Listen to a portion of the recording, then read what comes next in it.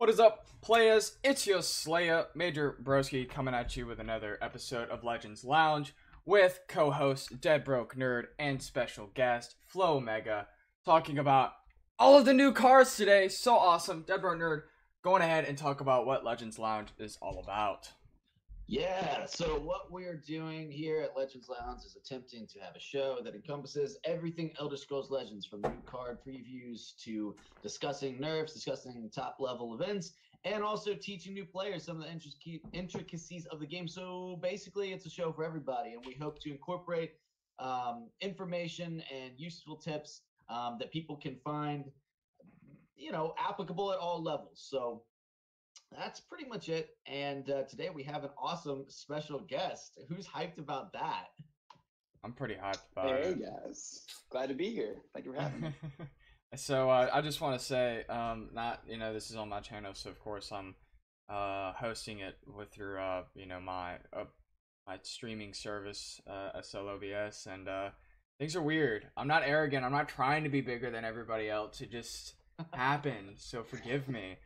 For those who may be listening to the podcast later, the videos are the cards. They're about the same, but the videos within the cards are like really small, and so I'm over here being just the huge monster Major Broski over here.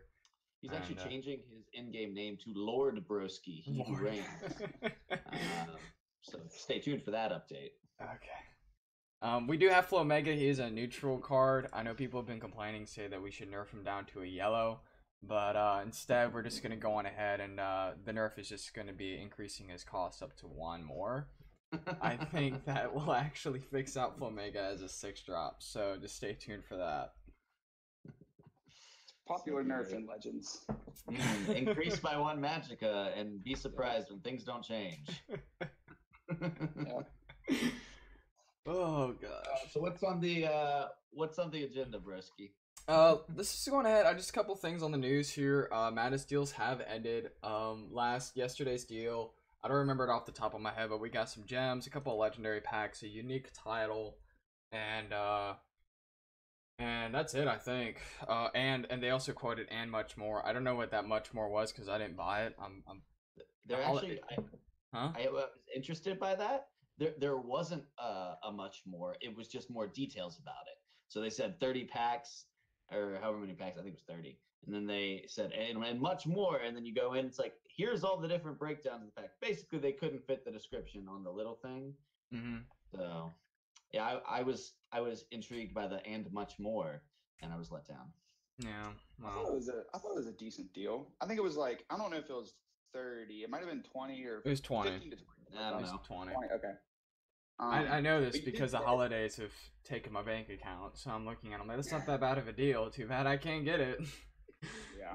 Anyways, go ahead. You got the 1 legendary that came with it, and then they promised a premium, but for people who bought it fairly early, it didn't come with a premium. It was just 2 regular legendaries, so they let you keep that legendary and then gifted you another premium. So nice. Yeah, if you hopped on it early, it was actually pretty decent. Nice.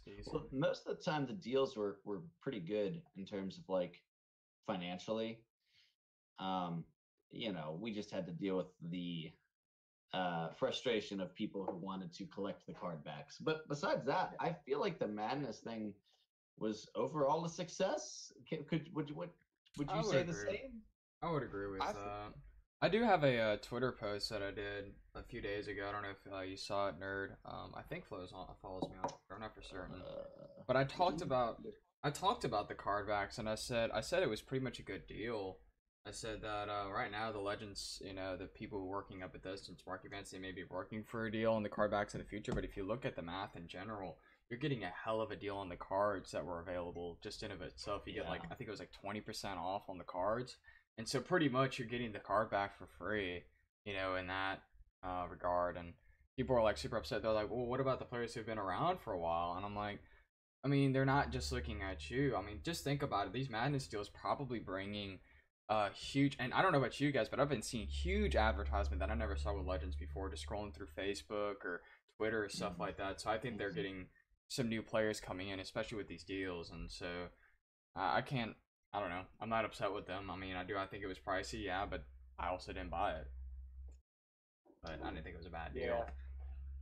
I remember CVH saying something recently about thousands of new players a day, which I don't know if that's true. I hope it's true. And I can kind of feel more hype around Reddit. You were saying ads on Facebook, and I guarantee they got loaded with cash from this Festival of Madness.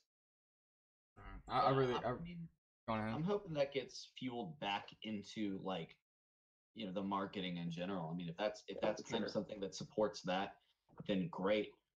Honestly, the thing is, like, I think and just to be clear, like, none of the deals, even like the ones with the card backs, are bad. It's just, I mean, I don't even have all the cards still, like, but I don't need packs, not really. You know, I'm at the point where I've got like a couple thousand dust, and I can just sort of play my you know, my quest. I'm really bad about doing my quests, but I can just sort of play my quests and, you know, knock out the 3 wins, get enough gold, and then just sort of slowly build my collection from there. I mean, you get a random card every time you get 3 wins. Like, I don't need packs, but I would like card backs. You know what I mean? Mm-hmm. So I think there's a lot of players who they have all the cards. They have so many cards. They have so much dust. They don't need packs. Packs are a bad investment for them. So sort of locking out the ability to go and grab those card backs for the players, you know, who maybe are very committed to the game, but maybe aren't in the financial situation to drop $50 just for a card back because the packs are superfluous. I think that's where that's where people were upset. I think I think that suck it up. Maybe those people are in the minority. Just to be, I mean, CVA said this other day on Twitter. They're in a huge minority, and who knows? You know, they might have like a pre-order deal where you get both of the card backs for $50 and like a huge set for the Madness, like 100 cards or something from the Madness set that's coming out, or, you know, I mean, you don't know. So there might be a set coming up in the future, and this is their way of doing it. So we'll see. I don't know. Yeah, Costa pointed out in chat that if Flo was a blue card, we'd be giving people Telvanni PTSD right now. So bear that in mind. If I was a yellow card, though, you fit right into the wolf synergy. That's my only stipulation. It's got to be something about the wolf. Oh yeah, man. Good old Animal. I actually had a lot of fun playing Animal Monk for a while, and it's not very good. And honestly, I feel like it got even less viable when that set came out.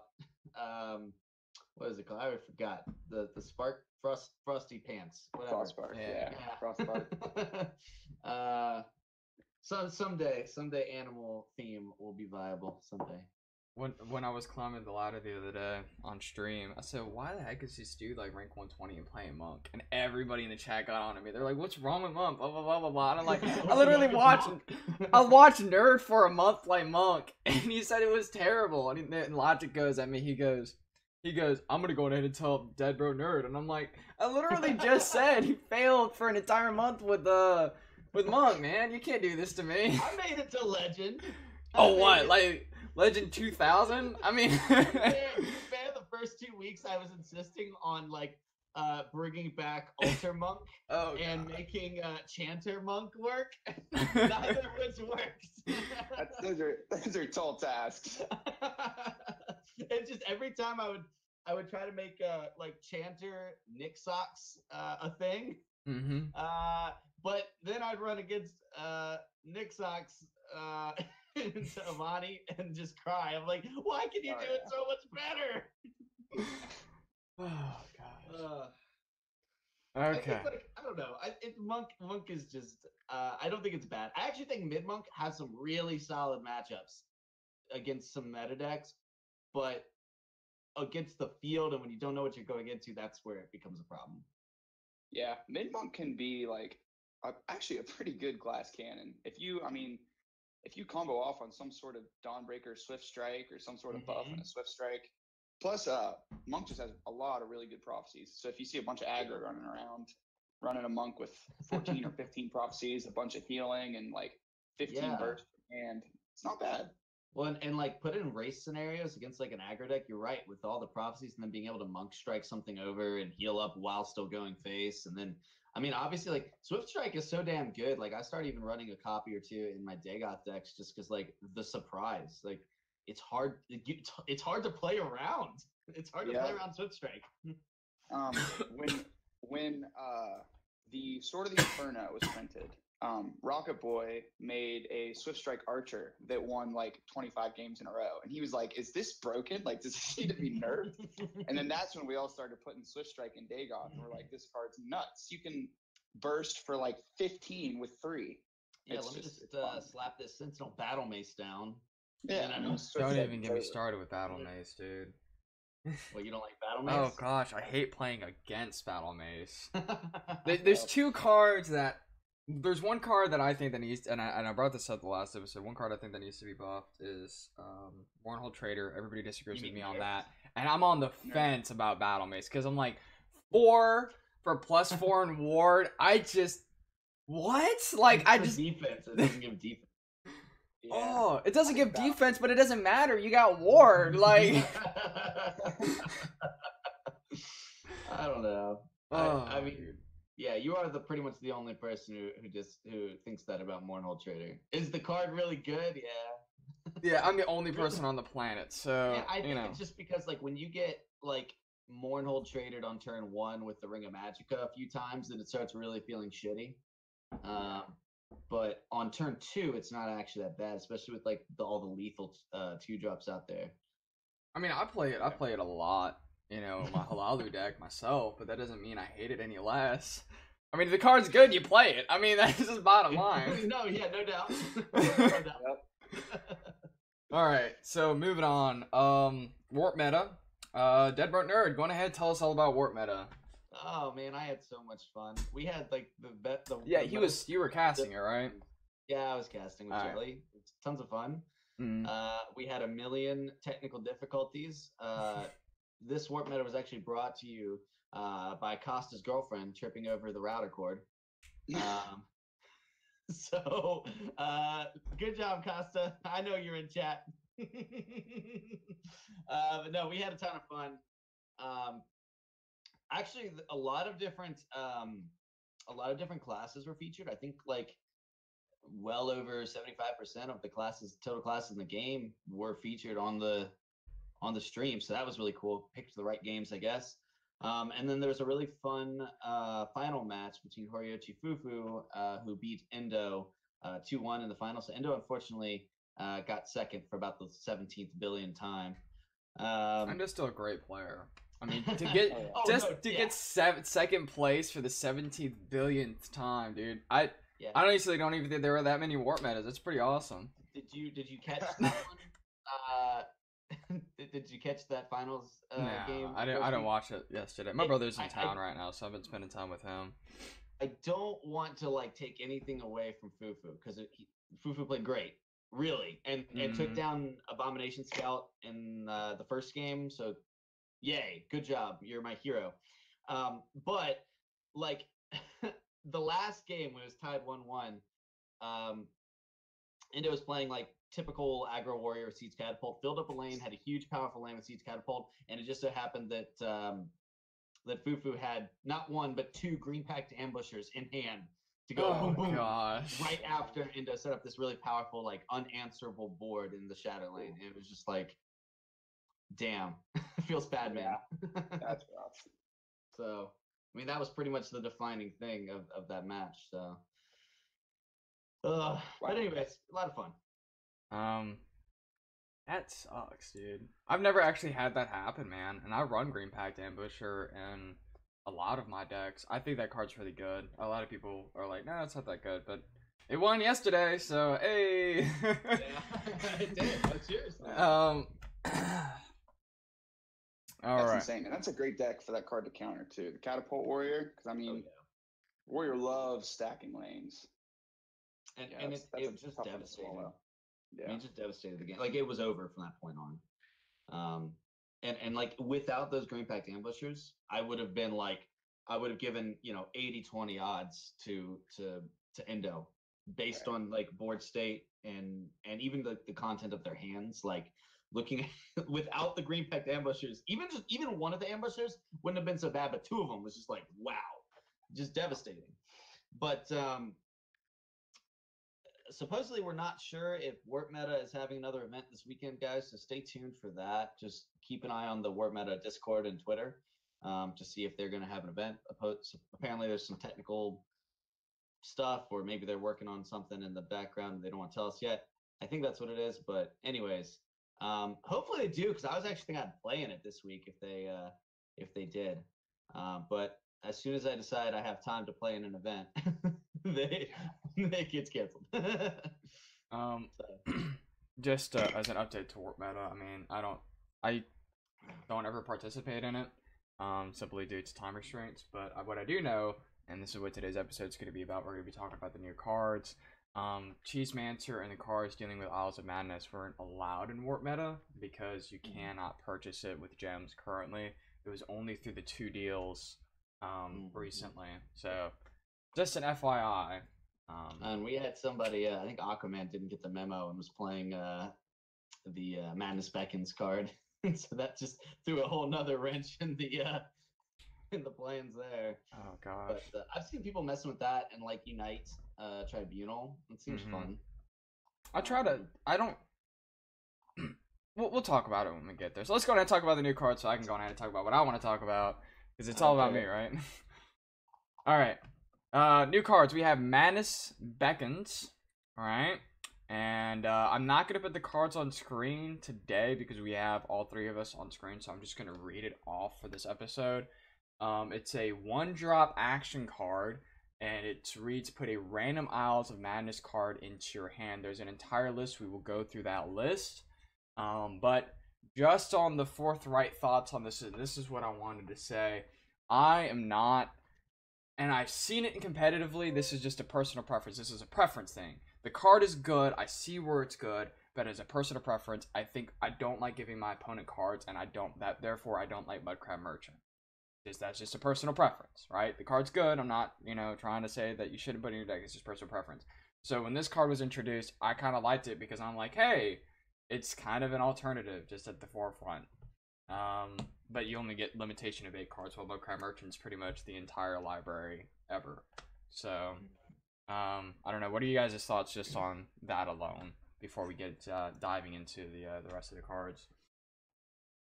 I think it's an interesting card. I think it's a bit different from Mudcrab.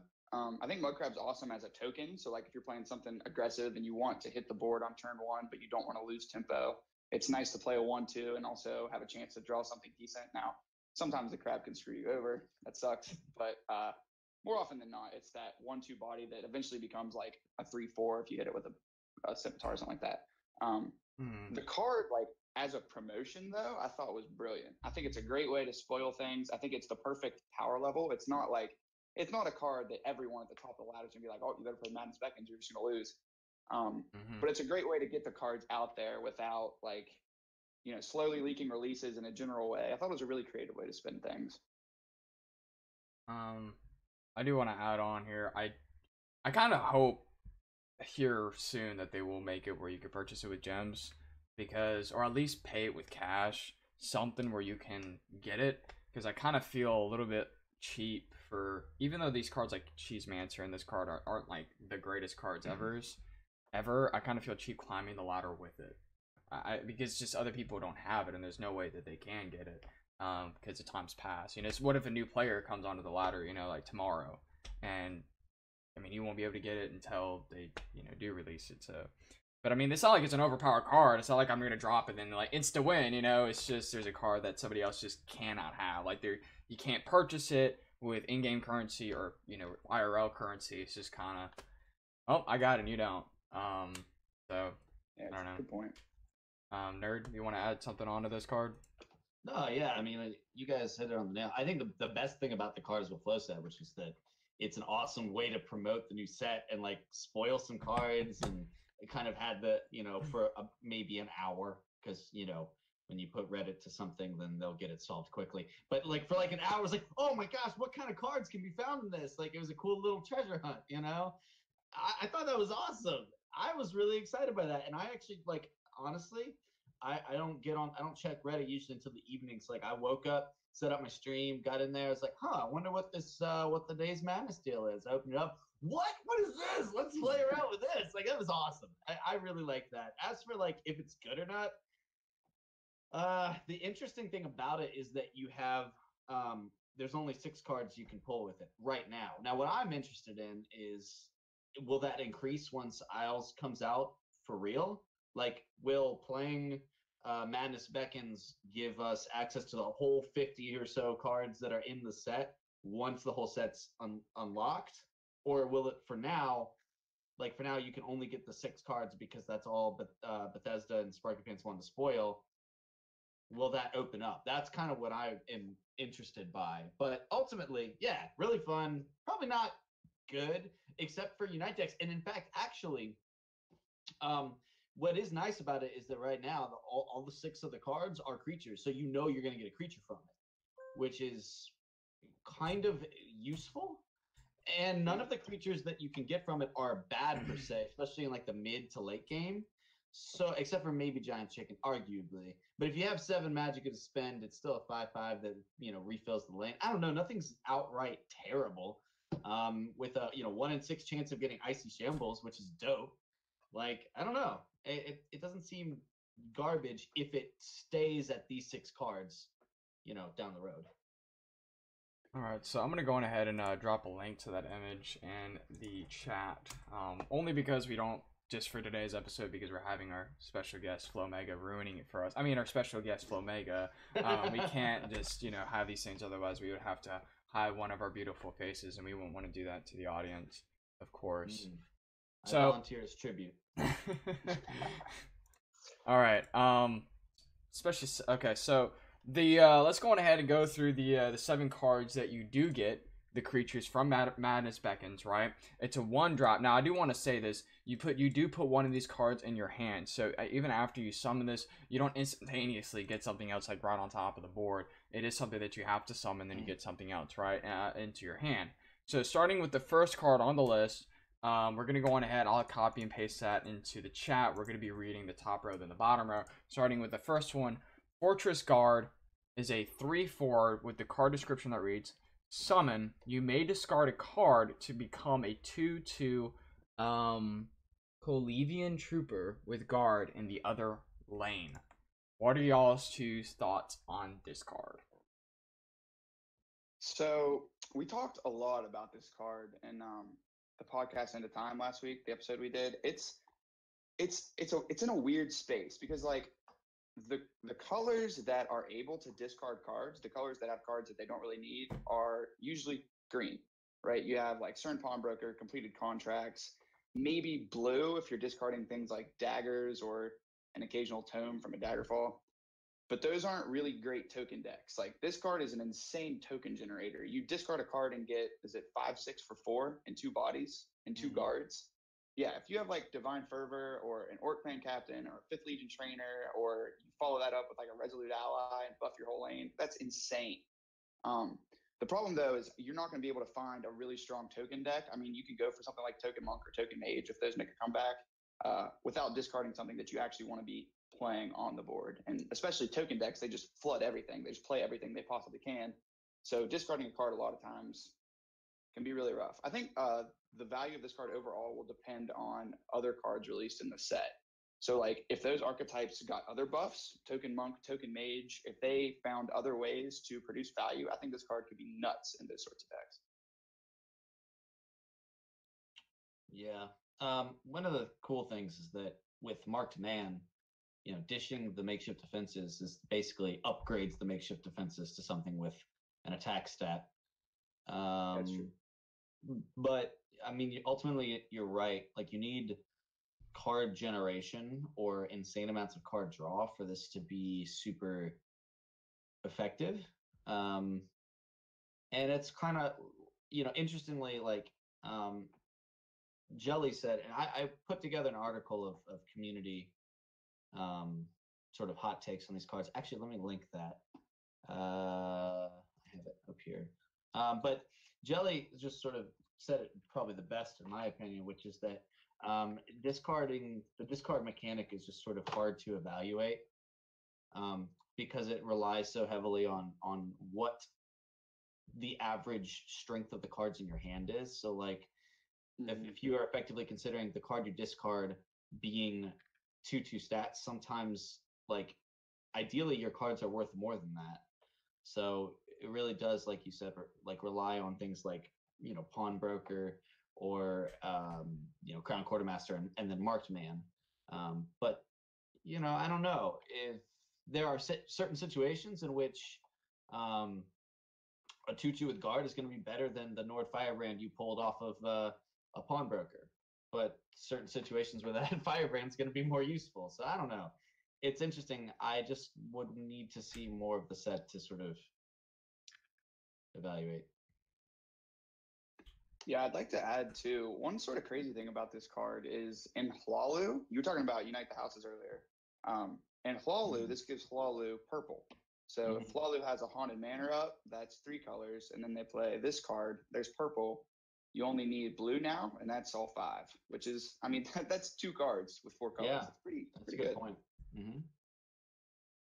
Yeah, and for only, I guess you probably want to play the Manor down first, but I mean, Fortress Guard's only 4 Magicka, and then you have Unite the Houses for 3, so as long as you can snag a blue guy off of something, yeah, that's a good point. And in that deck especially, like, your hand is like, what, 30% garbage? Because you're trying to find your combo pieces. So, and it's 2 guards, so. That's a good point, yeah. No, I think, JT Harp. By the way, is it JT Harp or J Tharp? J Tharp. It's J Tharp? All right. I've heard like 5 people say it differently. He told me when he was. I just avoid it altogether and call him Josh. His name's Josh. No, whenever I was casting whenever I was casting for Blood Warriors Guild, he told me because he won a series, and it's J Tharp. Yeah. Okay. Yeah. He mentioned that as well, but I don't play much Unite the Houses, so it's neat because I kind of forgotten that supports count for that. So he was the one who mentioned it to me too. I didn't come up with that myself. Josh told me that. So yeah, it's pretty cool though.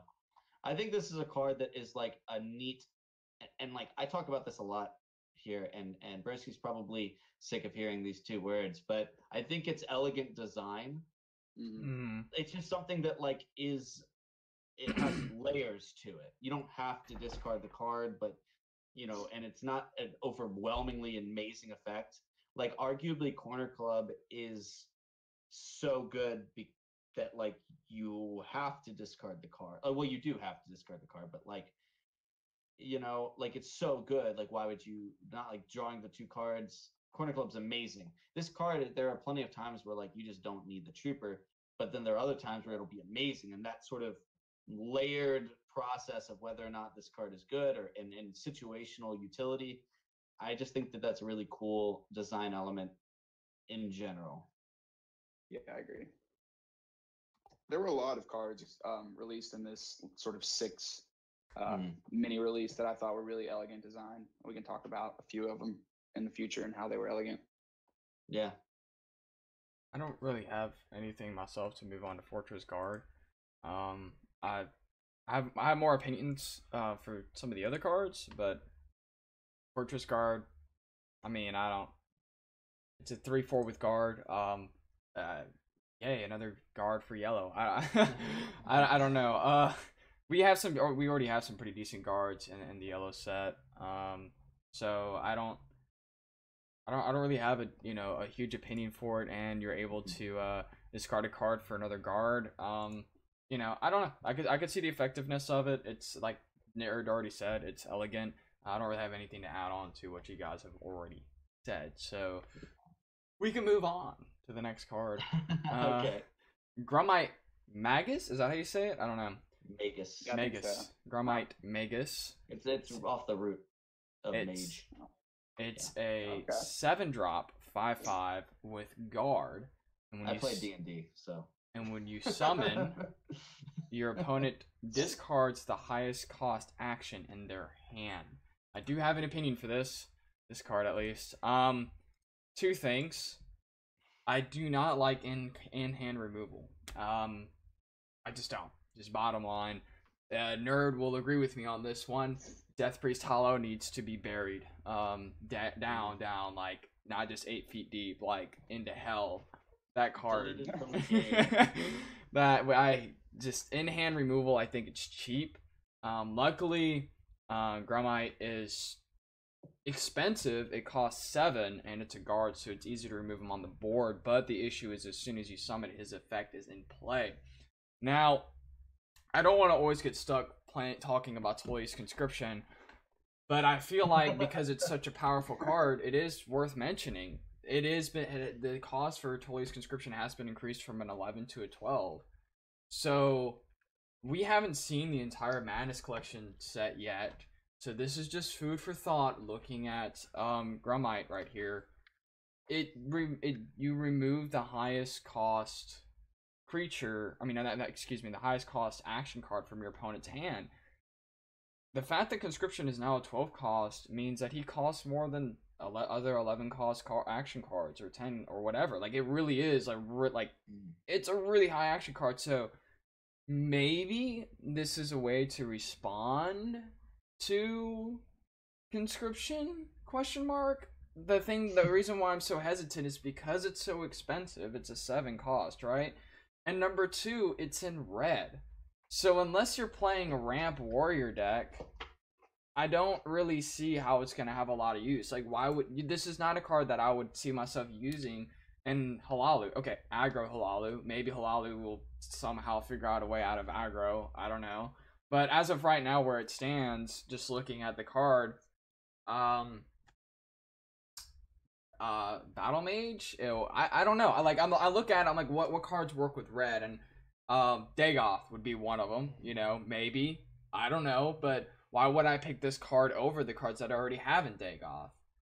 I wouldn't. I don't know. Just Ramp Warrior is about all I got, and even then, I'm kind of.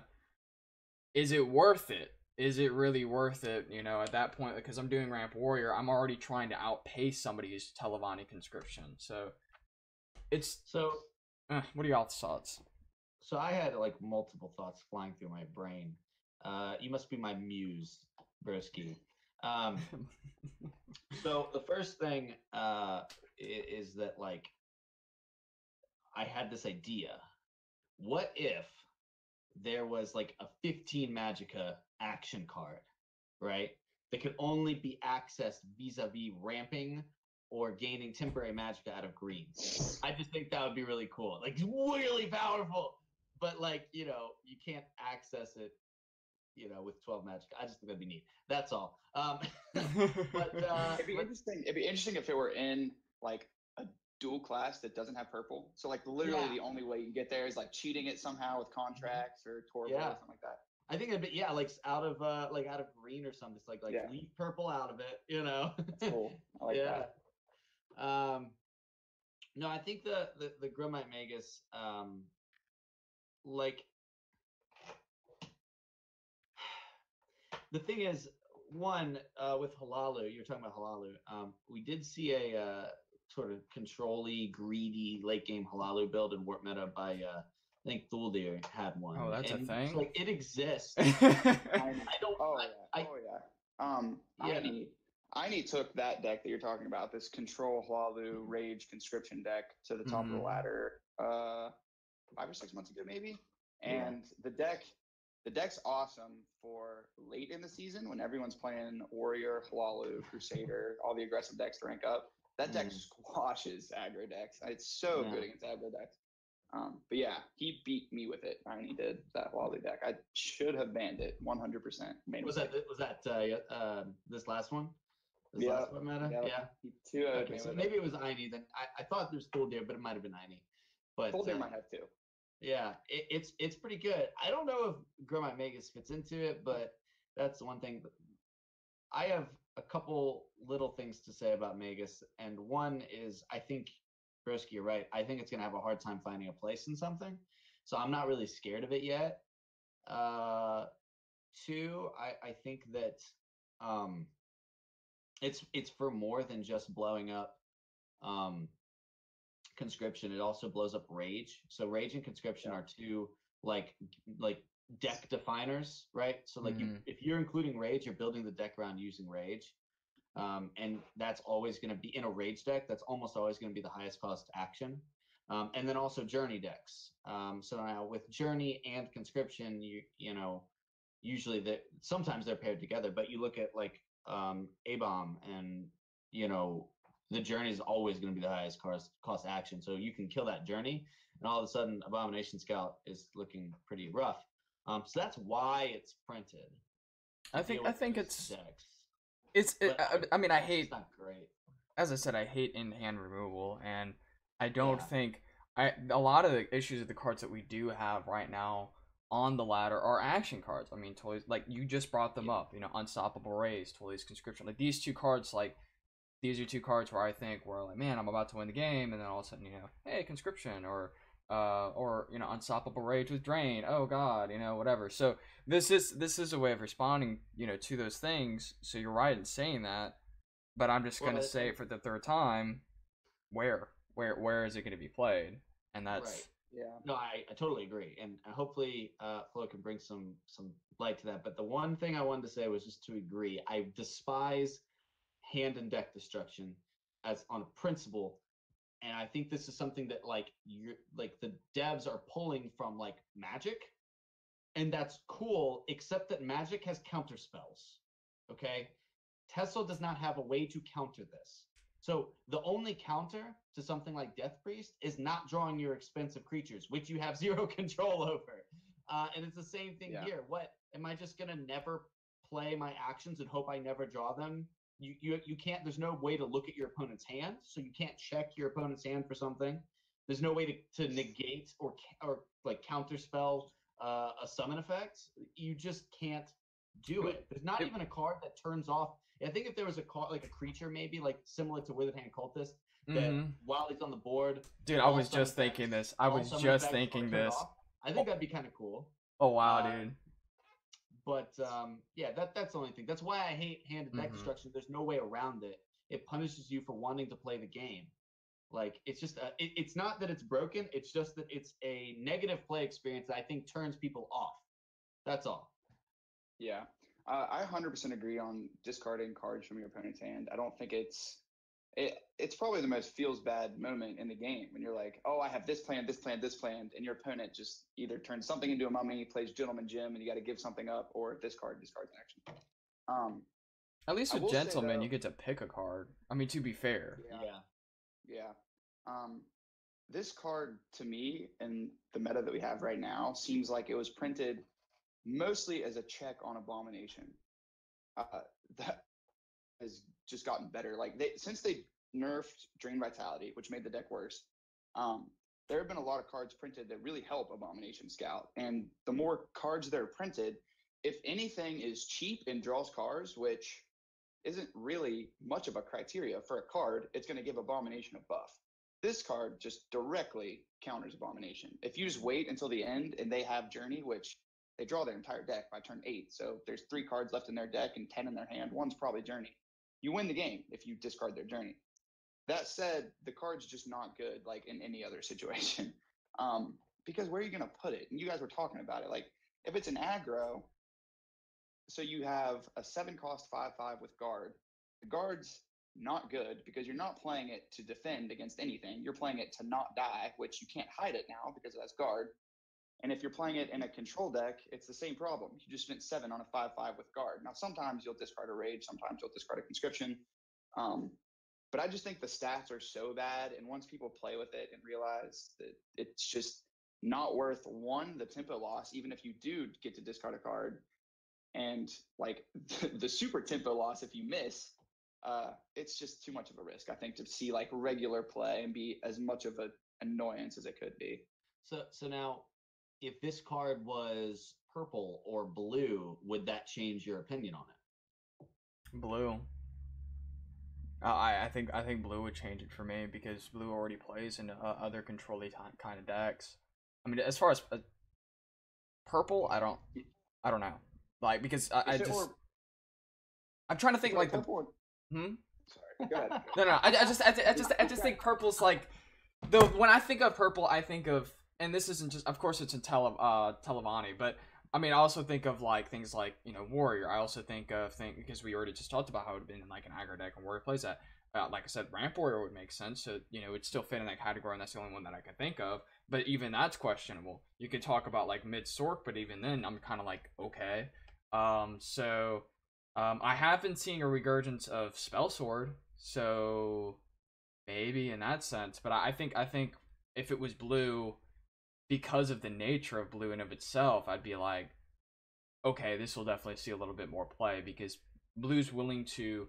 I wouldn't say it would be a card that would just be instantaneously like, this is a card that I need to have in my deck, but if it works well with, you know, already controlling, it's a consideration, maybe. And right now, I don't think it is. It's a tech choice, right? So, I mean, if it were in purple, I think it would see play if the meta were incredibly greedy, like just incredibly greedy, journeys and conscriptions and rages everywhere. Which, I mean, depending on what they print, who knows? Also in purple, as a 5/5, it's kind of hard, but if you Galen a Necromancer, you could bring it back. And plus, purple has good creatures with Uprising, which could be annoying. I think the card could be problematic in purple. I'm glad it's not. And I just don't think it's very strong in red, to be honest. No. Agreed. Just a note here what Logic said, and then we'll move on to the next card. Logic said, it could be good if red control becomes a thing, not ramp control. Just food for thought. Just needs so much. That just needs so much that just isn't there right now. Like most of red's sort of controlling effects are on. I mean, unless you could manage like a proactive creature removal package, right? Playing like chargers, or imagine. So like, I know you guys probably don't. I know Broski doesn't play Hearthstone. I don't know about you, Flo, but like, there's a rush mechanic in Hearthstone, which is charge, except it can only swing at creatures. But they tend to be printed on well-statted creatures as opposed to a lot of charges in this game and in Hearthstone tend to be slightly understatted. So imagine something like Battle Rage Orc, but with good stats, but they can only charge against creatures. Like if that sort of archetype of creature-based removal became a thing, consider like how Viper is sort of creature-based single target removal in green. Yeah. Maybe red could be a thing, but red just would need so much more love than it already has in terms of like removal and then like card cycle and draw. Like there's just a lot that's missing from that, in my opinion. Yeah. The only thing I can think of similar is I know red has Hunter Killers. That's 7-drop that battles 2 things, which sort of does a similar thing, but the stats are just awful. And green has similar for 4. That's like a 3/4 with charge, which I mean those stats really aren't great either. So yeah, if something like that pops up, if red control pops up, I mean maybe, but it'd still be a seriously techie choice because there are a very select amount of times you want to play a 5/5 for 7. Now, what if there was something, and now I'm just making up random shit, so it's pretty much irrelevant. Okay, but what if there was a way, so it's similar to how like purple can ramp and green can get temporary magic with like contracts and Brynjolf and stuff, but like what if in red there was a way to effectively set your max magicka at a higher level prematurely, but then it wouldn't advance. Like this is just way out here, but like say like a 3 magicka card that'd be like set your max magicka to 9, but then like the card would be banned, and that would never happen. I mean, the details worked out, but you see what I'm saying? Like, but it would progress all the way to 12, you know. So on turn three, you play a support, and your next turn you have 9 mana. Something like that, yeah. Oh man. I mean, not necessarily 9, and not necessarily at turn 3. But you get the idea. I think we need to ban the DeadBrokeNerd card. That ain't happening, dude. Ramp, but something that could be like a match. Okay, so let's say it was turn 4, but then you'd set your magic to 9. Turn 4, you wouldn't play anything. I mean, that's a pretty big loss in tempo when you consider it. Plus, if you were to then have 9 magic next turn, you'd have to play cards that would enable you to either play one big card that could then be Piercing Javelin. Or you play 12/12 guard on turn 4, though. Yeah, but I mean, it gets Territorial Vipered or, silenced or cast into time. So all I'm saying is that like an artificial ramp, but that caps itself so it doesn't go past 12. I don't know. Now I'm just being banned. Hire me, design team. I will ruin your game. Now, if it were support for 3 that said like you have 9 mana for the next turn or the next 2 turns, and then it reverts. But you have to like take a turn off to do that. That would be interesting, something like that. Yeah. Well, just a way to like artificially advance Red's ability to play things be above curve, because like that's kind of the problem with control right now. It's either really reactive, or proactive requires more resources. You know. Yeah. So yeah. So stop beating this this car down to the ground and move on. That's why I'm here, to move things on, right? Icy Shambles. When I get too off topic. Yeah. Right. Icy Shambles, 4-drop. Oh boy. 2/3. It's a skeleton. I didn't know that. Wow. Okay. I didn't Yeah, you get Dawnbreaker. Oh, okay. Icy Shambles, 4-drop, 2/3. Summon, deals 2 damage to a creature, and then it shackles creature damage by Icy Shambles. So this is probably the most interesting card in my opinion of this set. What card dies with this? What card is that, nerd? Dawnbreaker. Not Dawnbreaker. Dawnbreaker doesn't die. Dawnbreaker kills it. I thought that's what you. No. What card? No. You mentioned Dawnbreaker. No. I was thinking of Skeletal Champion when I heard it was a skeleton. I'm gonna put this in my skeleton. No, I'm saying what I'm saying is there's another. There is another 4 card. What? That does what? That you drop and it does 2 damage, and it's 4-drop.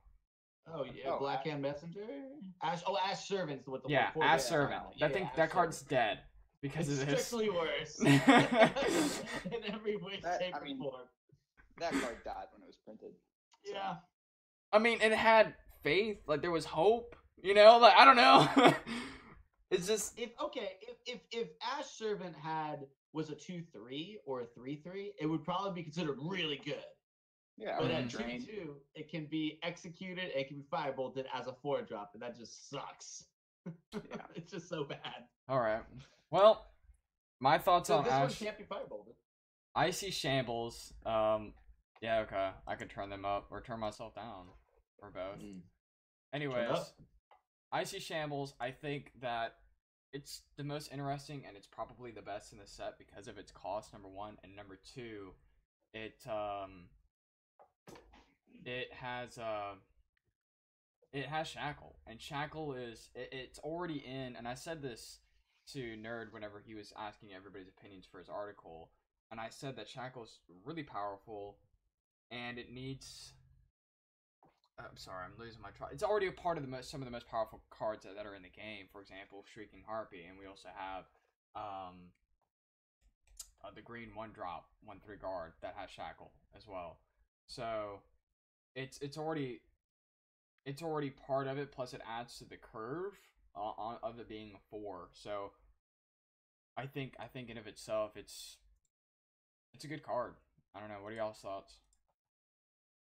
Yeah, I think it's a super good card to stall the game, which anything that wants to control, especially in purple, and I'm sure we'll be seeing Necromancers bring this back in the future. It's a serious speed bump. So you play it on 4, something's immediately shackled. Generally, on 4, you have like one thing that you actually want to hit face with.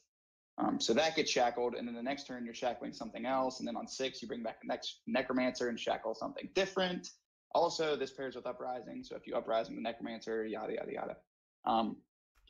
Interesting that they printed it this way. I feel, I'm kind of conflicted, right? So on the power struggle between control and aggro, I think aggro has the edge right now. So it doesn't really surprise me that they printed a really efficient stall tool. This one, though, I'm almost kind of worried about. It's just because of the importance of those turns, right? Those turns 4 through 8 for any deck that's trying to be proactive and finish the game. This card can stop your entire assault for 3 turns by itself and then be brought back. So I'll need to play with it more. I didn't craft the Madness Beckons card, so I haven't actually toyed around with this card. But I think it could be really, really, really strong. I'm interested to see if you guys have played with it, how it sort of functions, and what you think. I did get to play with it. I was playing Alter Scout with Madness Beckons in it. So it's very control-y, similar to, like a Telvanni shell, but not as good because Telvanni bores me. Yeah, so I got to pull this one, and then I Galened it, which was really fun. So I was pulling beefed up guys later on. And so they started trading and shackling the things they traded with, because that's the thing people forget about this. You play it, you can either kill something with the 2 damage that it does, or you can shackle something that's bigger, and of course it does the damage to it, which, by the way, triggers leaf lurkers. That's pretty cool. So there's one more way to trigger that. Maybe finish offs come back. I did see a couple finish offs in somebody's warp meta deck this weekend. So return of bring back Assassin. finish off. I liked that. In like old school base set, you'd play that and leaf lurkers. That was fun. I mean, But anyways, I think like what people forget about the card is that it sets up, it shackles things that it wants to trade with, like Deepwood Trapper, which is actually really valuable considering you can hide this in the shadow lane, right? As opposed to Deepwood being a guard. This one's not guard, so you can slap it in shadow if your opponent's, dumping a bunch of things over there, get the initial shackle or damage off, and then on the next turn trade and shackle another thing that's really, really big. I think I might be making an assassin deck when this comes out. I'm actually right with Flo. I'm a little concerned about this card, to be honest. The other thing is, what I'm unsure about is whether this will start seeing play in things like Battle Mage and Dagoth, right? Which run Shrieking Harpies, but they run Harpies. Now, okay, like, you have the lethal Dagoth that runs like pets and stuff, but like, is there too much reactive stuff and things like a mid BM and then like Dagoth? Will this see play in there? Like Harpies see play because they're freaking busted, right? Off prophecy. Yeah. I was thinking about that in Dagoth, and it's interesting because some of like a late mid or controlled Dagoth, some of the downfall there is it's hard to find what you need at the right time. Like those colors can put everything in there. It's just hard to get what you need when you need it. And this card sort of functions really well in that shell because it just slows the game down. You can stall. So you have a gambit and nothing lethal. You can shackle or kill something with this and then gambit it and shackle something else, or crossbows, same thing, lethal and everything. So I think it actually could really fit really well in Dagoth. So you think it sort of goes into like adds redundancy to like a reactive Dagoth build? Yeah, I think it could fit there for sure. Yeah, it's just one of those things. It's tough to evaluate because it's not really a direct comparison to the blue Harpy, because Harpy's prophecy, and that's why everyone plays it. And if in blue decks that don't have access to like pet, then it's like mid BM is specifically what I'm interested in. Like, is that it's a kind of a small body for 4-drops. So it can't really like switch and start going on the attack very well, Yeah, I'm not sure I don't think BM needs it too badly. Maybe I could maybe see like 1 or 2. I don't think it fits that deck as nearly as well as it fits Dagoth or something like Talvani with Necromancers. Yeah, but, that's a pretty much a given. Well, if they ever decide to nerf it, they'll just make it cost 5. That would be such a bad look for them, printing something and then immediately nerfing it. Like you know what I mean? 5 though. I mean, nah, but at 5, I'd argue it's not very playable. I don't think it's playable 5. Honestly, when I first looked at it, and of course I don't agree with this thought, but my first initial thought, which is wrong, was why is it not a 3? Because that would really work well in the curve. You drop Deepwood Trapper and then Shrieking Harpy and then this. But I'm just for maximum shackle potential. But that seems Shackle Assassin's back, baby. They can't win if they can't hit you. Yeah, I think I'm just a little concerned about this, but I think they need to be really careful. This is the first major influx of cards that the game has seen in a while. Like, if they mess this up, or like, if something goes crazy, and inevitably something will come to the top as really, really strong, and everybody's going to ask for it to be, nerfed and whatever. But I just think it'd be really not a good look if they print something and then immediately nerf it. That just shows that they don't, as the new developer, they don't necessarily know what they're doing. So I'm just I don't think this card is that. But just on the note of, well, okay, they'll just nerf it. I'm like, it seems concerning. Yeah. I don't think it's busted. Not in my opinion, at least. I think it's annoying. I think it's going to be really annoying. Anyone trying to end the game pretty quickly. Yeah, I think it would need to see more play and probably other cards to interact with it before it would see a nerf. Yeah. All right. Let's go ahead and move on to the next card. Probably, even though I think Icy Shambles is the best, Crazed Hunger is my favorite because I'm an aggro player. Crazed Hunger 2-drop, 0-2. However, this card ability reads charge. Crazed Hunger gets +2/+0 on your turn. Awesome, in my opinion. 2-drop. A charge ability on a 2. Other than like Nord Firebrands, which already instantaneously dropped down for 0 with 1/1. This is something a little bit different in the sense that now it's it does 2 damage, on round 2, and it gets, the charge ability. But you can even buff it up more, with something like Halalu, where you would have Divine Fervors or Scimitars or whatever you have. So I see it being effective. I like it. I like it just looking at it, and honestly, it's still, in my opinion, a decent drop on round 2, even if you can't buff it up, because you can go in for a trade on round 2 with some things. But the downside of it is, if you don't get a trade, possibly, if you're playing against like maybe a control-y type of deck, you drop it down and you have no choice but to maybe hit face just because you want something in the lane. It doesn't really work defensively because it doesn't have any damage in itself. It doesn't have any attack whenever it's in your opponent's turn. So, what are y'all's thoughts? You want to go ahead, Nerd, and I'll follow up? Sure. Honestly, my thing about this card, I think it'll be pretty. It adds another really good tool for Halalu, who right now with Skulk being bumped to 3 would like another green 2-drop to then have Halalu Oathman come down. So that's kind of nice. Plus, it could get buffed as a charger off of any number of things. Haunted Manor, Divine Fervor, etc. In fact, maybe this card starts incentivizing Haunted Manors being played instead of Fervors in the future. That might be a long shot. I don't know, but I still think Haunted Manor has a role. Like, I think it's still relevant. It's just you need to build your deck around that, as opposed to before it was just a given. Oh man, this card's just nuts. Now it's like, okay, I need to sort of have some smaller drops. I need a lot of token generation, put the raiding parties in, etc. But the best thing that I saw when I was putting the article together, and I just want to read it off. This is a quote from Logic. I believe it's hanging out in chat. Yes. So I'm just going to directly quote Logic here because I think this is my favorite interpretation of the card. Crazed Hunger is an interesting card. I can't decide if it's supposed to be cheap removal, reach, or just another 2-drop, but its real strength might be its ability to perform any of these roles. It rewards the player for taking control of the field lane so your opponent can't get a free trade, and as with any charge creature, it can become very powerful with the right buffs. I think that's the most balanced impression of it that I've seen. A lot of people are either, this is great, or a lot of people are like, it's garbage, it's a firebolt, that's a 2-mana firebolt. And I think that, Logic's right on the number. It can be any of those things. And I think flexibility should be valued highly in a card.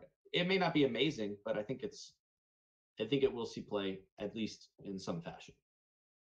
Yeah, I think that's a really good way to put it. We were talking about elegant card design earlier, and I think this is a really, really good example. Like, I think it's awesome to have a 2-cost 2/2 with charge, but it's not like it has a debuff it doesn't have any power on your turn, or on your opponent's turn rather. I was talking about Token Monk earlier as well, and I think this card goes right into Token Monk. I think obviously with things like 5th Legion Trainer, Divine Fervor, you get more attack. But also Token Monk likes to play things like Cleric of Crime, Cloud Rest, things that keep this card alive, things that make it stronger. Like a 2/4 with charge with like a Cleric is much, much better than the 2/2 with charge. So it interests me. I don't think it's going to go directly in every deck. I don't think it's quite that powerful, but I think it's a really, really cool design. And I mean, I could be wrong. A 2/2 with charge, could be powerful. I know Red has a couple charging creatures. They have a 3/1 for 2 that has charge if there's a wounded creature in a lane that no one ever plays. I think the 2/2 is a better stat line, but I'm up in the air. And I think Logic was hit the nail on the head when he said that its value is in its flexibility. I think it's a lot more viable in aggressive strategies than control strategies, just because like if it's in a control strategy, right, it would be used to damage something because it's probably not going to kill something, and then it would be needed to be used with like Leaf Lurker or finish off, which I mean you can rapid shot or use other pings for that. So I'm interested to see where it'll be played, and I wouldn't be too surprised if we saw it in things like Hlalu or aggressive Monk or aggressive anything with green, honestly, Archer. Well, yeah, and it can receive buffs from like something like an Orclean Captain or like a fifth Legion train especially would be great, and that will at least have at least 1 damage on the return trade. Yeah, I think I think you're right, and this is another thing that fits into the idea of having, you know, you mentioned that you didn't think it would be in every deck, and I think that's awesome, right? Oh, yeah. Auto includes typically aren't good for the game. Like ideally every card is a niche scenario, and that we can't, that's not a reasonable expectation, of course, but it's something that I think the designers should aspire to, and I think this fits that mold really well. Yeah, I completely agree. Broski? Yeah, I've already said my sense on Chris Hunger when we first started off with that. Nothing really to add on extra. We are just to let you guys know, we're about an hour and 5 minutes into this, so if you guys don't mind, we can get through the next couple of cards a little bit more hastily. Can't promise that I won't rant. Can't promise. We'll rant. You got a lot of thoughts. Rant shortly. Okay. So next card. This is, in my opinion, the one with all of these cards have pretty elegant design, but I think this one has the most elegant design simply because we don't have a card that has this. I think it's expensive, and we'll get there. 8-drop. It's a Dark Seducer. It's a Daedra 7/7. It has Drain and Guard with the card's description as Dark Sorcerer drains on both turns. There's not much to say about this card unless you guys feel like there is. I think it's expensive, and I don't really see where I would get a lot of play. However, because it's expensive, I do like that it has Drain on both turns. But the reason why I don't think it's going to see a lot of play is because of lethals at an 8-drop Vipers, because of silences, because they're definitely a thing in this meta. So I think that while it is interesting, I don't see how it's going to get a lot of play. What are y'all's thoughts? Yeah, I agree. I just think it doesn't have a home. Like if you're playing a control deck, it's just a big guard. Like it has Drain, that's awesome, but unless you're like running Ring and Amira or something to make use of that life gain, it's not really going to help you out all that much besides not letting you die. If you're playing against aggro and you're using it, it's basically a big guard that says, if you can't answer this, I win, which those already exist, and they're not, super great because anyone who's playing aggro is going to keep a silence for their last 2 or 3 cards. It'll need other cards, I think, is my take on it. It can't stand alone and be great by itself. Its effect is super, super powerful. Don't get me wrong. Like I said, if you're playing against an aggressive opponent and they can't answer it, they can't win. I mean, there's just no chance. But there are too many answers. Shadow shifts, silences, things that steal guard, like agents. That's my 2 cents. What do you think, Nerd? Yeah, you're right. It doesn't have a home. I would love to see like a reason to play this in like a control-y or like high-end mid-range sorcerer deck or something like that. I mean, mid-sorc, let's be real. No matter what Brisky says, mid-sorc is aggro. Yeah. And although mine runs Nahagleave at the top end, which by the way, like compare this card to Nahagleave, I'm running Nahagleave every time. And like it's hard to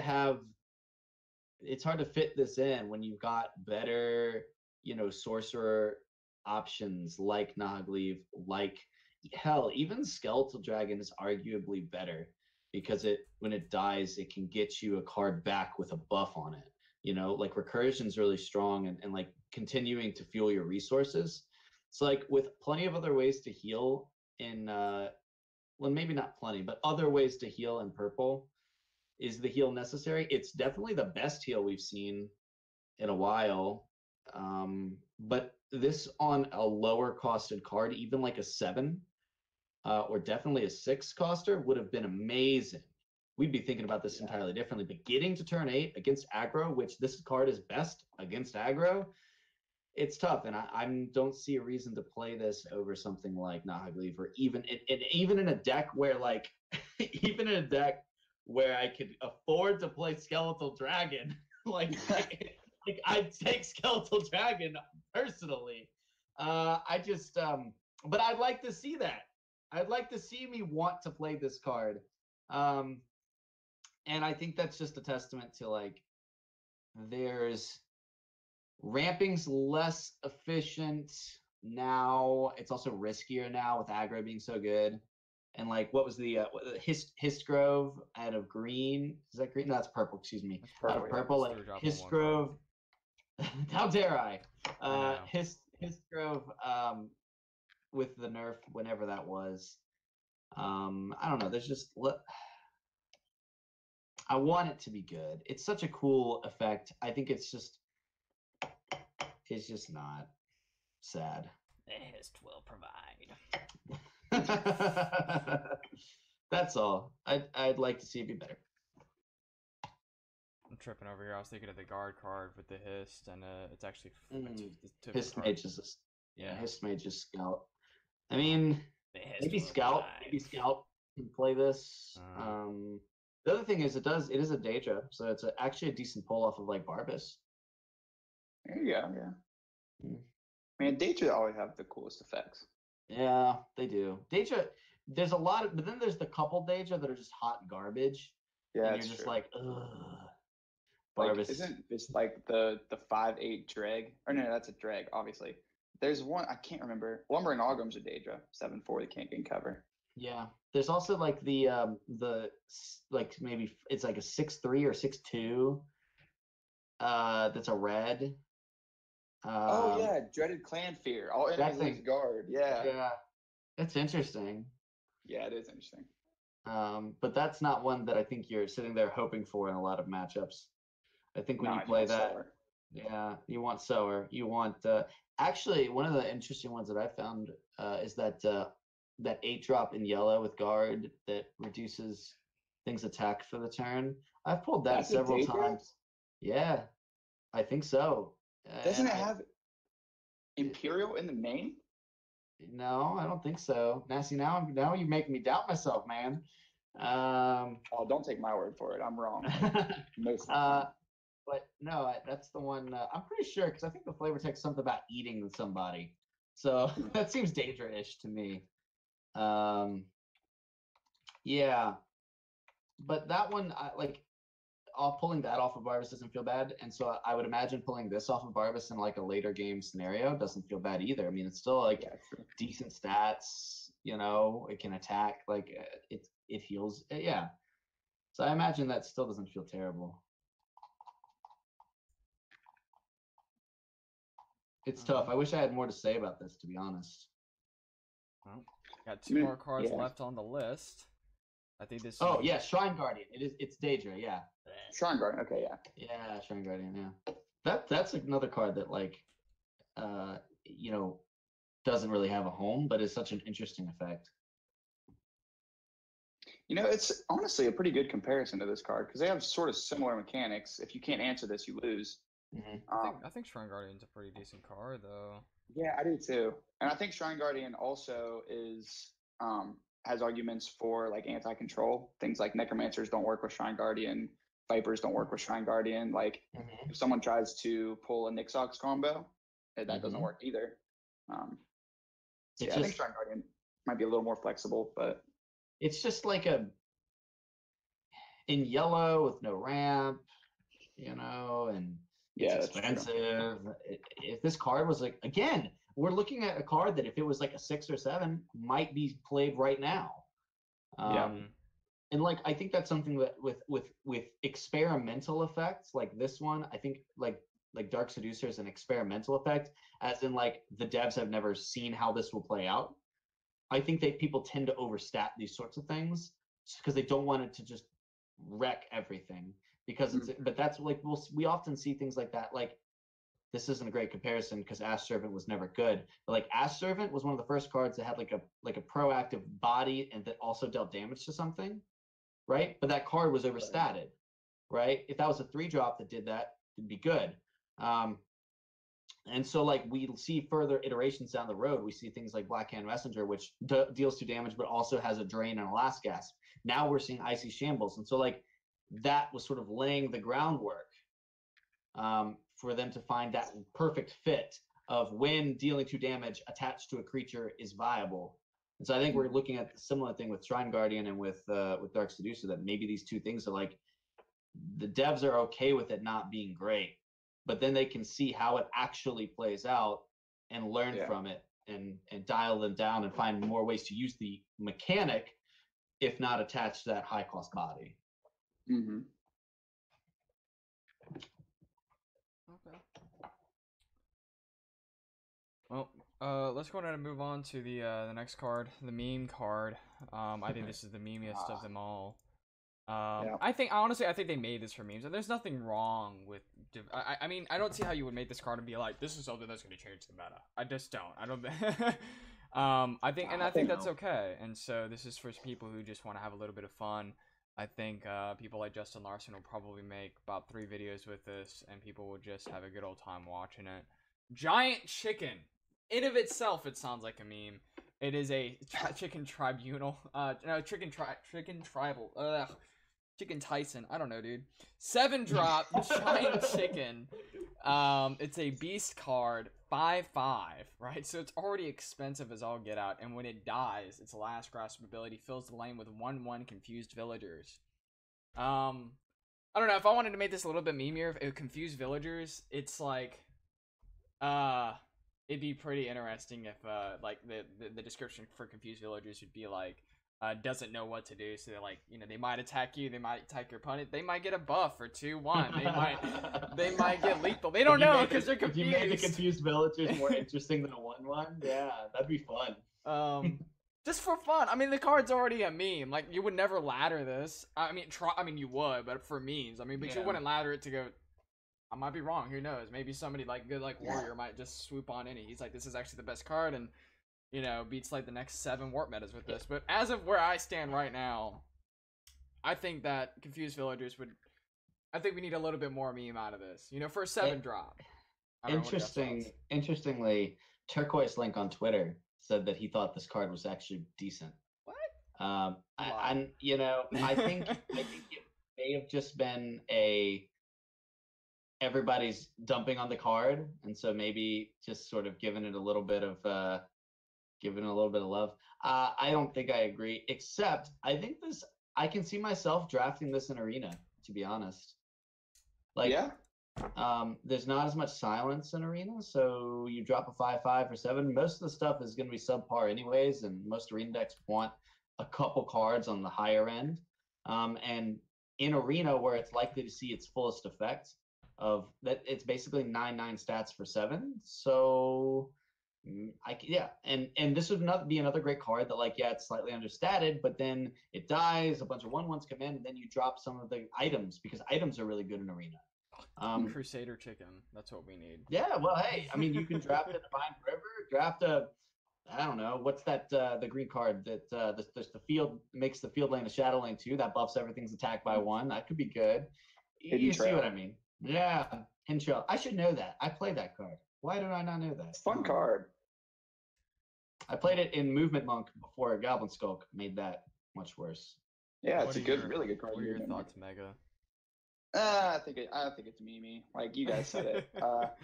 I don't think it's good. I could see how Turquoise Link could say it's decent. I mean, it has uses. It's way better than the prize chicken, the 0/1. Not a hard bar to surpass. Yeah, no, it was no contest actually. But I mean, it can activate catapults. It can fill a lane. You do something like, I don't know, kill the chicken into Warcry. I think it's the worst of the set, and it might have been included in the 6 for the devs to be able to say, like, if anyone were to say Madness Beckons is like an actually viable playable card, they could say, I mean, you can get the chicken. So yeah, I think it's funny. I think it's a fun card to play with. Not the best choice of these 6 cards, but I think that's probably for a reason. Yeah. Well, and randomly generating it off of an Elder Gleam also wouldn't be terrible, right? Yeah. It's like situations where you don't actually run your deck, but you run across it vis-a-vis random generation or drafting in Arena. it's not unplayable like prize chicken. Right. You know, which thank God, right? Prize chickens, boy, I'll kill y'all. So we need some chicken buffs. You've committed crimes against Skyrim and her people.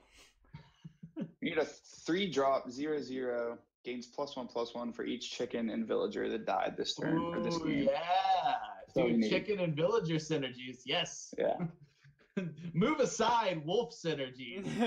Chicken synergies. Chicken synergies. Oh, it's fun. Oh gosh. All right. Last card. Not part of this. Not part of the set. This is the monthly card that was already leaked. But now that it's official, we can officially talk about it. Even though we've already talked about it, but now we can officially talk about it because it's official. All right. Ashland Punisher, 4-drop, Dark Elf, plays an Archer. It's a red-green. It is a 5/4 with its card description having Breakthrough, Piffler, and Slay, +1/+0. Piffler. Pilfer! Damn it! Ah! Gosh, dude, that's a habit that is... I'll never break the habit. It's super cute. Notes adorbs. Alright, well, the cool part is, it has Breakthrough, therefore it gains... See, people compare this to another card, and I don't know the other card, but honestly, Ashland Punisher, unfortunately, it's in the curve where it gets killed by Lightning Bolt. But other than that, I wouldn't write it off. I mean, it's a good trade for Siege Catapult, and when it's not trading like its own life away, it's a decent trade against something that might be cheaper.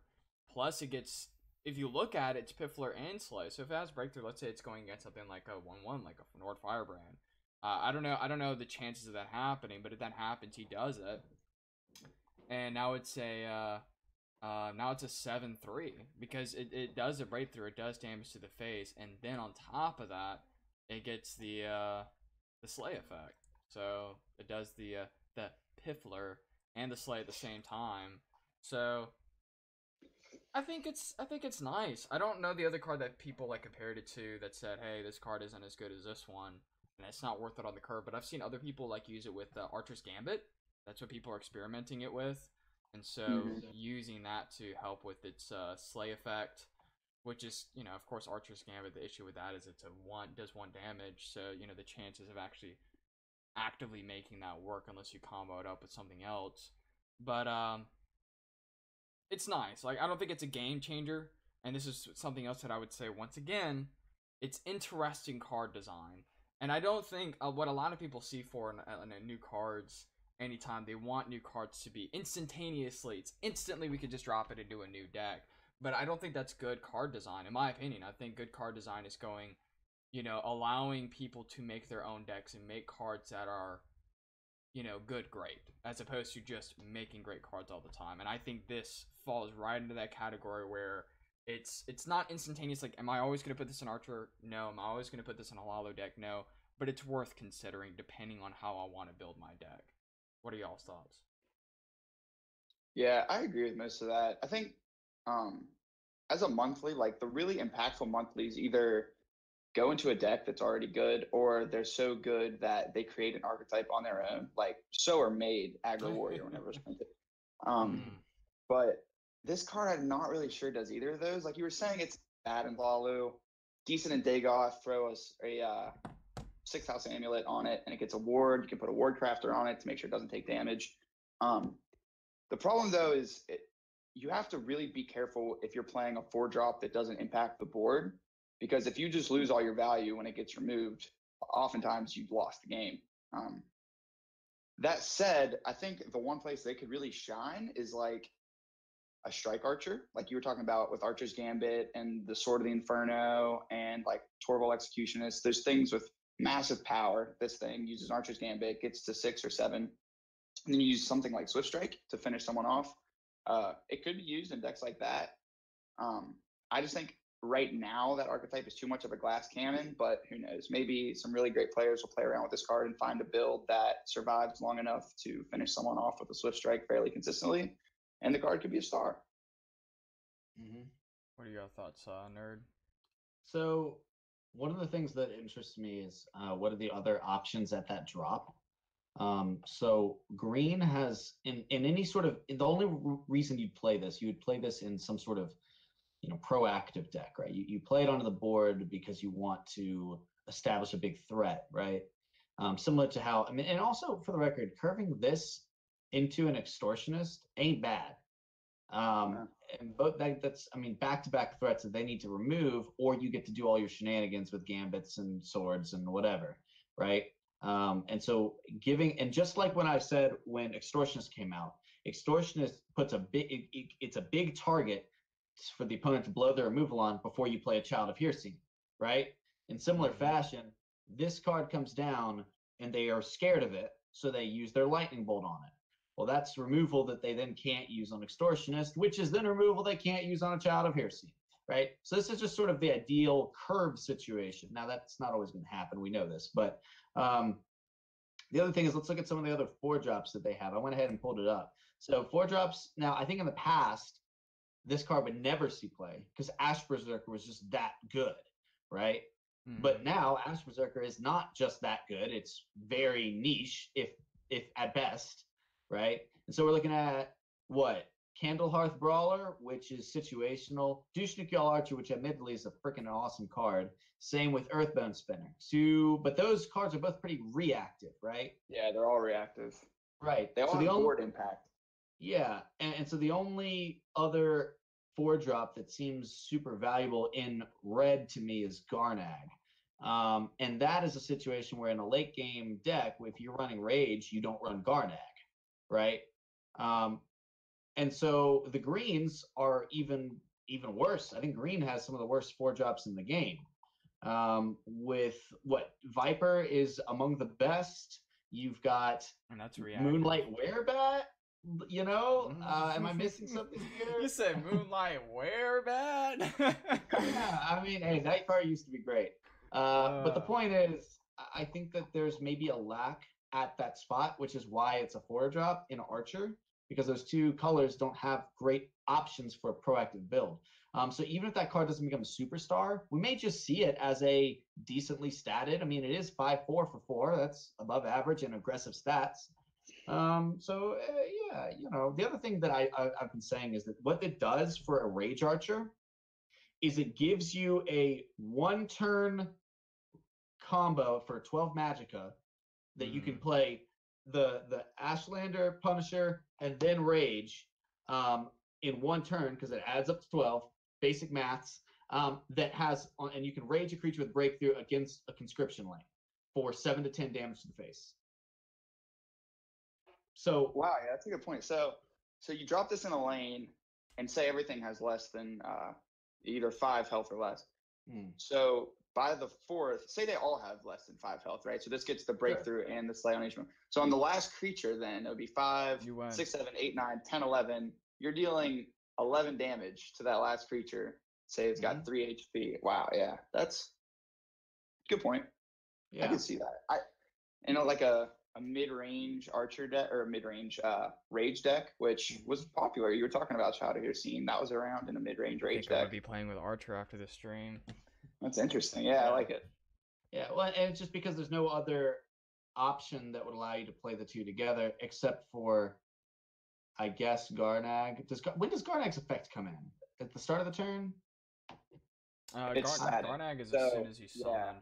So as soon as you summon, so then you wouldn't even matter it then. Yeah, so as soon as you summon, both people only have 7 Magicka, and then when it's your opponent's turn, he can get rid of Garnag, but no matter even if he gets rid of it, he only has 7 Magicka, so it can. I love Garnag. Garnag is Rage. The point is, like, there's no other great 12 Magicka Rage, like creature then Rage, except for things with lethal, which doesn't drive damage. So that was and so like you can now do that against a conscription deck, like Conscription Telvanni, if that still exists. I haven't seen it as much, but I know it's still there. But and drive that extra bit of damage, as well as clearing the lane. I mean, honestly, like it's just food for thought. You could probably do like a I don't know. I'm gonna experiment. This seems kind of memey, but I mean, it might work out where you do a draw deck, like a deck that focuses on drawing, marketing, and you do that, and you do what is it, the shadow marking, you do gambler, and you run those kind of cards and pretty much allow your opponent to fill up a lane, and then by the time you get to the end game, he thinks he's about to win. You drop this, the unstoppable force, and then you win. Like you're just done. So I mean, he thinks he's got it, and then you're like, hey, like. So yeah, it could be neat because like the problem, of course, the problem is you need to keep your life till above board to get all the way to the rage turn. But you're right. But green has cycle. drain, so I mean it's possible. Yeah, I don't know. Go ahead. No, I mean, yeah, good point. So that's all. Any other final thoughts on Ashlander, Flo? The only final thought that I would have for it is in Dagoth. Dagoth doesn't have a lot of unconditional procs for 5 power, Ash Berserker, Ash Oppressor, Mighty Conjuring. So like the most easily noted one is Vigilant Ancestor, the 5/4 that is always shackled. So that's an instant proc for everything 5 power and more. This is as well for 4, which is hard to come by. Like I run Stormcloak Vanguards in Dagoth just so sometimes I can play a 5/5 for 4. So I mean, it definitely has value in decks that have 5 power synergies. Well, that's pretty interesting too, because there's a couple Ash servants or Ash somethings that have decent effects that base off of if you have a creature 5 power or more, but they just don't see play because they were harder to self proc as opposed to Ash Berserker, which is really easy to do. So like there's the Ash Piercer, which is the 5/1 that can deal 3 damage. Like it would be neat to see those experimented with again and given a second opportunity, with the now inclusion of Ashlander Punisher on top of course, Vigilant Ancestors and things like that. That's a neat thought. One that I think's great, you're talking about the Ash creatures, and I sort of alluded to it. The Ash Oppressor, the 3-drop in green. So it's a 4/3 for 3 that shackles something if you have something with 5 power or more, which a 4/3 for 3 is like right on the curve. You get to shackle something else. That's a huge tempo play if you can proc it turn 5 or 6. Yeah. It's a good thought too. And especially like that becomes much less of a bad top deck later in the game if you can pair it. So you go Vigilant Ancestor and then this, or you go Ashlander and then this, and then ideally like with the increased redundancy of 5 attack based creatures, then top decking it doesn't feel so terrible. The reason why Ash Berserker was played over the other ones was because you could activate it on a turn after you played it. It wasn't a summon effect. And so like, and it is easy to proc too. This one seems with 4/3 stats, that's easy to proc too with like an Orc Clan captain or something. But nice thought. All right. Well, I'm gonna we can go ahead and go to the Q&A section at the end of every single stream. We do have a Q&A, so if anybody feels free and ask me any questions, DeadBrokeNerd or floWMega, feel free to ask any questions. It doesn't just have to be about today's topic. It could just be about anything, in general with Legends. So feel free to ask those questions. We'll do that for about 10 minutes. I also want to go on ahead and give a huge thanks to floWMega for joining today's show. I do have a link right here. We got him from Podcast Into Time. Podcast Into Time is another Legends podcast. They don't live stream it, but they do podcast it, which is really awesome. And DeadBrokeNerd and I have not gotten ours on podcasting yet. It's coming eventually, but soon, TM. Soon. But they already have podcasting. It's great. You guys should totally check them out. DeadBrokeNerd will be visiting one of their episodes too. This is our nice little way to do a little cross promotional, and even more so, wink wink, we're not gonna spoil it quite yet, but those who are tuning in right now get to have a little taste. Legends Lounge and Podcast in a Time is planning a meme tournament. Details will be revealed soon PM. So feel free, which could be anytime. If we've learned anything from Sparky Pants and Bethesda Soons, it's that they cannot be relied upon. Can I ask a question, Broski? Is that allowed? You can ask me a question or Flo? I'm going to ask Flo a question. I can ask you a question anytime. Okay, ask Flo a question. Okay, all right. So there's been a lot of discussion about tricolors and the future tricolors in terms of balancing and in terms of how with new cards get infused, is that going to tilt the balance?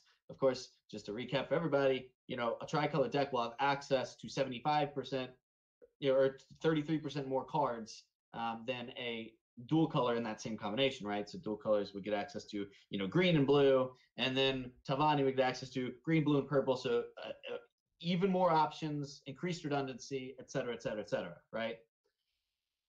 I have an idea that I want to run past you. Hit me with it. The answer could be role locking dual color cards to dual color classes only. So tricolors can't run dual colors. Dual colors, it sort of preserves their identity. So Sorcerer's Negation can only be played in Sorcerer. Crusader's Assault can only be played in Crusader. Preserving the identity of the dual colors, giving people incentive to play those over the tricolors, and of course reducing some really high efficiency cards from tricolor, while not actually punishing tricolor for playing 3 other things. And of course they can play their Tribunal and Tavani specific ones as well. Thoughts? I like that direction. I think it's too strong. Really? Yeah, because man, that would really, it would really experience a lot of tricolor decks. Like, I think it's an issue that needs to be addressed, right? Because it more than anything, it limits design capacity, because they have to watch what they print in certain colors, because a card in one color can go in like 9 decks. A card in dual colors can go in 3 decks, and if it's super powerful, it can make one of those decks ridiculous. So yeah, it's definitely restricting, but I'm afraid that if you completely take out dual color cards and tricolor decks, it would murder a lot of tricolor decks. So if there were a limit, like 3 sets of a dual color card or 2 sets of a dual color card in a tricolor deck, that might be able to help things out. But I think so I'm trying to think of tricolor decks just in my mind. Talvani obviously would lose 40% of their deck, right? Sorcerer's Negations. They would lose Negations. They would lose Black Hand Messengers. Black Hands, Queen, Baronzaya, Devace Experiments. Devace is tricolor, isn't it? So that one stays. Okay. So that one would stay. So he would lose right now 7 cards. Some Red Brahmin, some Scout Report. So with a new set coming in, wouldn't that offer more options to replenish? I'm just playing devil's advocate here. No, that's fine. I do it daily. But so yeah, if they were to go that route, they would need to print similar cards in those colors. I just don't know, for me, if you ever play Talvani without Sorcerer's Negation or Queen Baronzaya or Black Hand Messenger, or you don't think if you would play Dagoth without that, over, you would play Hualu without Anasi, it would hurt so bad. Well, yeah, I see. I get it. It would definitely be an instant nerf until new cards came out, right? Because then they can shore up those losses with cards from any of the other colors. They just wouldn't be able to include the specific special card. And that's the other thing, from a flavor perspective, preserving the identity of a dual color class. They feel dual colors, the only reason you play them now usually is if you're running a combo deck and want to decrease your deck size, or running aggro. And we're seeing more and more tricolors move towards aggro as well. So it feels like, and we all know this, but it does feel like dual color decks are losing the incentive to play them a lot. Yeah, so here's where I think I am on it. Okay. It would open to design space if they were to print more cards in tricolor classes. Because if they were to print more cards in single color classes, that would just strengthen the dual color decks. Right. So if they were to print more cards in tricolor classes, that would be fine. But then they're sort of, unless they print a lot, they're defining the archetypes of the houses. Because you'd have to print both aggressive and reactive cards in Talvani if you want to keep mid-range. So if they from now on, and of course, I think what's interesting here is you're taking if they did this, they'd have to do X, and that's really interesting to me. So if they roll lock the dual color cards, obviously it would be a huge nerf. They would have to then print 1 or 2 cards per set off of that gives Talvani another card, right? Yeah, things in Like, tricolor, but I don't know if I like from a design perspective the devs dictating the archetypes of the houses. So like I think I Well, like the idea isn't of that making already the kind of there, though? houses. See, I don't think so. I think there are stronger archetypes in the houses, but like I think you can win just as consistently with mid-range Sylvani as conscription. Maybe not just consistently. Maybe that's a little strong, but I think mid-range is a completely viable deck. I think aggro Dagoth and control Dagoth are both completely viable decks. Sure. I think, Hlaalu has a control variant that Aini built that I don't think would be quite as good without those tricolor cards. I think from a deck building perspective, you are able to do much more, including at least some dual color decks or dual color cards in tricolor decks. I think it's a problem. Like, I think you're right. I think the concern that you're expressing is totally true. Like, dual color cards were printed before tricolor decks specifically because they were more powerful than single color cards. So allowing a deck that has 75 cards access to just inherently more powerful cards and a wider array of cards to put into their deck is going to be problematic, especially with how many cards they print. So I think those set rotations too. Oh, I have an opinion now. Get in here. Okay. Go while it's there. I think the way of handling this, and it would require a lot of changes that people wouldn't like, but pre-houses cards need to be patched, because I don't think the answer is restricting dual color cards to never be to not be played at all, because there are cards that have come out post patch, like the card that we just discussed today. Like, I don't really see an issue with this card being played in Hlaalu deck, this Ashlander card. But then you're having a card like, for example, the Sower of Revenge that was pre Houses of Morrowind, to my knowledge. That card is really powerful, and having that card added into tricolor, like that's red, purple, so that would be played in Veteran. Yeah, that would be played in Redoran. But Redoran doesn't get a lot of love, but just adding that to Redoran anyways, but being that Redoran already has card draw, you're allowed the ability to fill in a lane and then just kill them off to do the extra 5 damage that you need, possibly. So, it would just require patches that people wouldn't like. So, like, patching Sower Revenge is something that people wouldn't like, because I'd be afraid that by doing that, you're really gonna limit what they've already built the game up to do at this point. Yeah, I think the idea here is one of the things that I think is an unreasonable expectation is expecting the devs to go backwards. I think the devs at this point are just like, we're just going to move forward, and I think it's going to be hard for them to justify time doing stuff to old things, restructuring old cards, restructuring old systems. So instead, the best way to solve this problem, if they even are interested in doing that, is going to be moving forward, providing either tools to counter tricolor decks, or maybe a keyword that favors dual color, even monocolor decks. That could be interesting. Something that would basically incentivize you to run less colors in your deck, right? So something with a diminishing effect based on the number of colors. I don't know. It's just something has to be done moving forward to give you a reason to play some of these dual colors, and also stop tricolors from snowballing wildly out of control anytime that a set gets released. I can see them almost doing something like Piercing Twilight for dual color cards, like a creature that says summon, discard every. Okay, so like choose a dual color card in your opponent's deck, discard all copies from their discard pile and or deck. I don't know if they'll do something like that. It seems kind of like a really powerful deck like that we were talking about. Getting rid of cards from your opponent isn't always healthy in card games.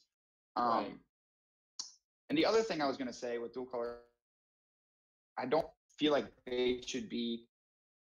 How do I want to frame this? I feel like if you would limit them to only classes, dual color classes, they would be kind of pigeonholed. So like, Assassin's Ritual, the dual color, blue, green, give a creature, ward, and lethal. No one ever really plays it. Not really a great card. But like, it has uses in things like Dagoth, if you compare it with like Archer's Gambit, or things with pings like crossbows. Like, you can use dual color cards in tricolor decks in ways that you just cannot use them in the colors that they're intended for, which some of those ways are really abusive, and hopefully they can mitigate that. But some are really kind of creative, and I like the deck building aspect of it. So I'm a bit torn. I think they need to do something about it. I just don't know if completely removing dual color cards from all tricolor classes is right. All right. So from that perspective, like if it's the problem, if you like the idea that it gives you ways to interact with cards that otherwise wouldn't be allowed, which is always cool and fun. What about limiting cards to 2 buys instead of 3 buys in tricolor, forcing it to access even more cards as opposed to the increased redundancy? That would be interesting. I think that, so like you can only include 2 dual color cards. Like you can't include all 3 of a set in any tricolor house. Or even, I mean, I was intending it to be any card. So you can run 2 Barrow Stalkers, 2 Shrieking Harpies, 2 whatever. Oh man. So you'd have to dig deeper for cards that would fill similar roles. You'd see a lot more creative inputs, right? You'd see a lot more tech choices probably. You'd see, but none of which would have the I wouldn't mind, just like we discussed this in one episode, that we could always experiment and go back. And that's something that we've talked about in preview, because we're playing a digital card game. We're not playing Magic where it's like physical. We're trying to, like, there even Magic now, like Magic the Gathering Arena, while it is digital, it's really trying to also promote their actual physical card game, because that's where the money's made for Magic the Gathering. So you can't really change it. But the cool part about Legends is it's always digital. So they can say, hey, for this season alone, we're going to mix things up, and dual color cards are locked for dual color. And that would be a way of mixing things up. And then they can always go back next season. It's just a nice way to mix up the pot. They would need to do that in casual. If they did that in competitive, there would be a riot. Yeah, who cares? I mean, let's just have fun. A lot of all the biggest voices tell you about it. The game. Yeah. Well, good for the biggest voices. They're not the developers, so they can get over it. No, I mean, but you have a great point though. I would love to see that be that, because quite frankly, casual is hot garbage. Casual is useless right now. If casual was a testing ground for mechanical changes to the game, that would be brilliant. Honestly, CVH after the stream.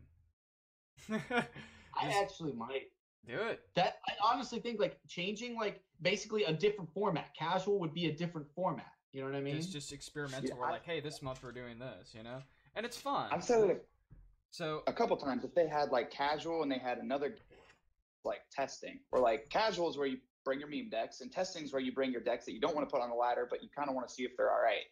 Something like that. Yeah. Or if they just make the AI casual, smarter. just call it casual plus. Yeah, I don't know. Yeah.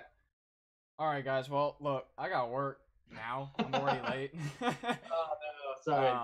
I'll talk to you, Nerd, maybe about making the times earlier, because we keep on running into this issue, or at least maybe. I mean, I start my stream usually at 10, so I'm up already. All right, so we'll try to figure out another time slot, because work starts now, so I'm late. So we're gonna have to end it right here. Go on ahead, check out floWMega's podcast into time. Go on ahead and check them out on Twitch. I don't think I have my bot, but we can still try it out. Flow is not in the stream. Okay, well, that floWMega. All right, shout out floWMega. There we go. Elder Scrolls live streaming Elder Scrolls Legends, so check him out. Check out DeadBrokeNerd. This podcast will be uploaded to YouTube later, and of course, if you guys are watching right now, I want everybody to just go on ahead and ping CVH, say that Major Broski told you to do it, and tell him that we need the new casual mode where we have a testing for development point of view. That includes you, floWMega. I want everybody to tap this on me, alright? Gotcha. So just ping CVH, and by the time he gets to 6-1, he's gonna be like, alright, now I hate Major Broski, and I regret following him and hosting him the other night. Alright, guys. Until next time, peace out. Love life.